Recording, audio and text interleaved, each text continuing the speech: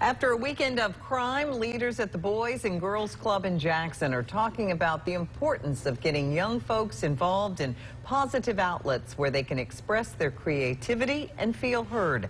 12 News' Anna Ferris joins us live with more on their efforts to keep kids from ending up behind bars. Anna?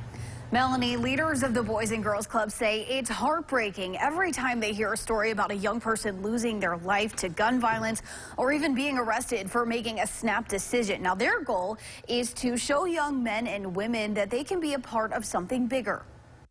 The Boys and Girls Club community centers are located right in the heart of the capital city. Centrally located where kids can learn life skills, where they can be introduced and exposed to opportunities that they wouldn't be able to get on a normal basis. And this is our secret sauce. They're able to build positive relationships with positive adults every single day. Penny Ainsworth has been with the Boys and Girls Club in Jackson for 8 years. She says through the mentoring program, they work on empowering kids and encouraging them into a bright future. It's important that young people, ages 6 to 18, have something creative to do and to belong in.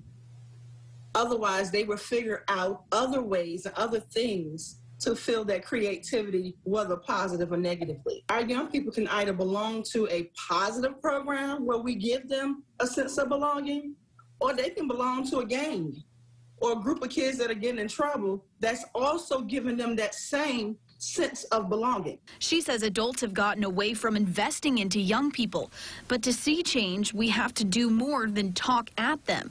They have to know their voices are being heard. Young people want power and influence. As parents, we can walk our kids into programs like the Boys and Girls Club where we give our young people power and influence on the things that they're doing. We call it needs, wants. They let us know what they want. We tell them what we need, and we meet somewhere in the middle. Or they can get it negatively out on the streets with their friends who also give them power and influence. Ainsworth says the blue doors of the club are always open. All people have to do is walk in. And she tells me that she's in constant contact with the mayor, city council members, JPS superintendent, and other community leaders to kind of help positively influence the younger generation. Melanie, Byron, back to you.